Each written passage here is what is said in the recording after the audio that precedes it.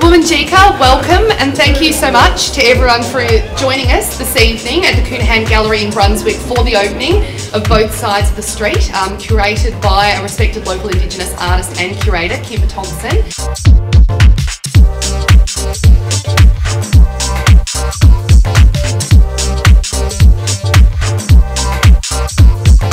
It means having a dialogue that really centres and honours the voices of Aboriginal and Torres Strait Islander people in this country. And I think what it means also is about doing work that's about solidarity.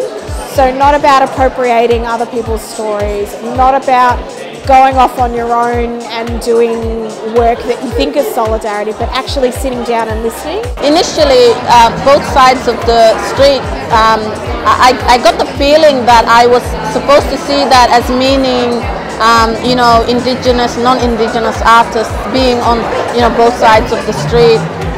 But I think it quickly became obvious to us that, you know, we weren't on both sides of the streets, and instead we were on the same side of the streets. Well, I guess the main point about the work, this particular work, is that language, and you know, language isn't as simple as just the words and the sounds, and there are accompanying elements like body language, gesture.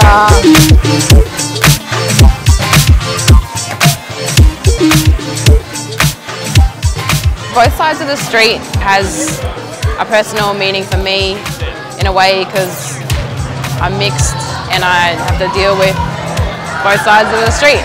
Like, as a collaboration, we took both of our identities, our skills and our interests, and came up with a project that resonated with that. And it's about the historical references of the Kimberley Point, which is an implement that was developed to sell to colonials and Europeans, and we are investigating the recreation of that implement and its role now.